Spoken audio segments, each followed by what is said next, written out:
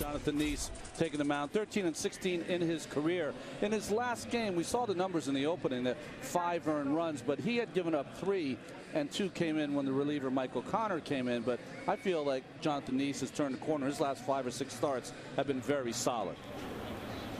And he strikes out Bernardina to start the proceedings tonight. 3.8 as Desmond chases one out of the strike zone, and so Niese has back-to-back strikeouts to start the night. How to throw that changeup and how to pitch. Swing and a miss, and Niese strikes out Worth to end the inning. 3rd strikeout for Niese. After the game, they really earned their keep.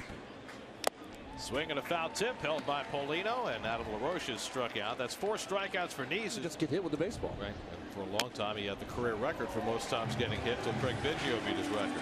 This game, would you run? No. And he strikes out Wilson Ramos with a curveball. Good breaking ball to strike out LaRoche for the 2nd time. That's 7 strikeouts for Niese, matching his season high. 8th pitch of the at-bat. Bernardina grounds one to the right side. Murphy's going to have to take it himself, and does, to end the inning.